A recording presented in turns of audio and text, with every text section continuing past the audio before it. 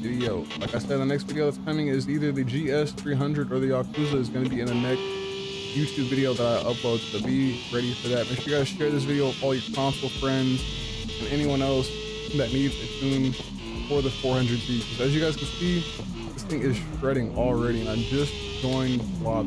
Holy shit. But I'm gonna show you guys some lines. This thing's pretty clean, pretty smooth. Look at those transitions flying around that corner. Now, the only thing I had to do with the transmission, the gears were a little too short, and the caster for the suspension was a little too high, so I adjusted that.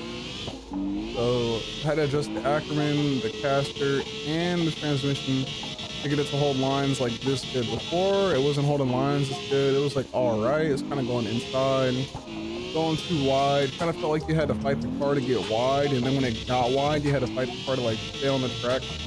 So now it feels like the car gets wide and it's easy to like go in and get back on the track.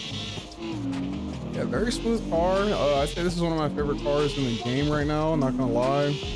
400Z is probably one of the best cars to come to this new update on top of the GS300 and the Yakuza. I'd say if I had to rate the cars top 3, 400Z, GS300, and then the Yakuza would be in 3rd place.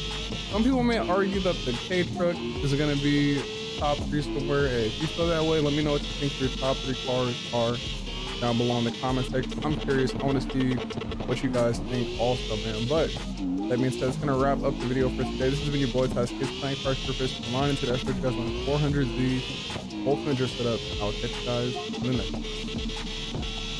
Peace.